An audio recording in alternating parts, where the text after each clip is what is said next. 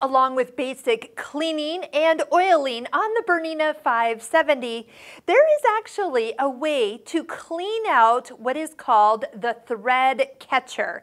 So you know that this machine has an automatic cutting system, and that can actually get some lint and threads caught in it. So I want to show you the steps that have been designed in the setup area of this machine for you to actually take care of it yourself.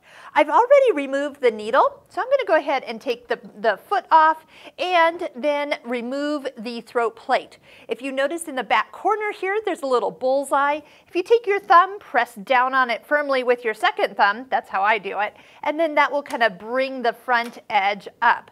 Now I still have my bobbin in, and you can do this without having to remove anything from down below. So we're going to come back to here in just a second. Next, go to the Home button, touch the gears for the Settings menu, and go into the sewing machine area. In here, you're going to go into the wrench, and this little sweeper icon is where we're going to go into. Now, it's going to look like you are just in a tutorial, but watch this. There's an actual place as you read what to do for you to touch. So cleaning the thread catcher. Step 1, remove the presser foot and needle.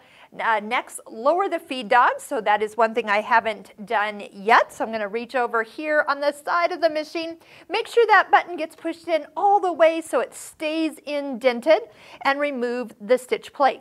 Next, select the link. See how this is a blue area? And move the thread catcher out.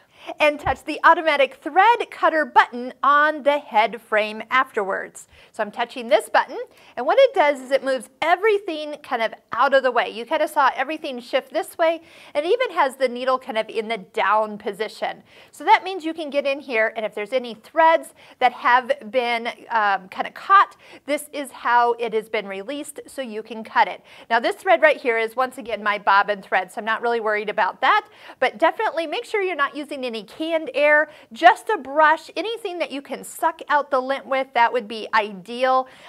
This brush comes with the machine, and of course while you've got your brush out and your throat plate off, you should probably go down here, clean out all that extra lint, and put a little drop of oil on the hook. Remember, we want to do that every bobbin, or also each day you sit down to sew. Trust me, this BERNINA loves oil. Okay, so next, just kind of scroll up.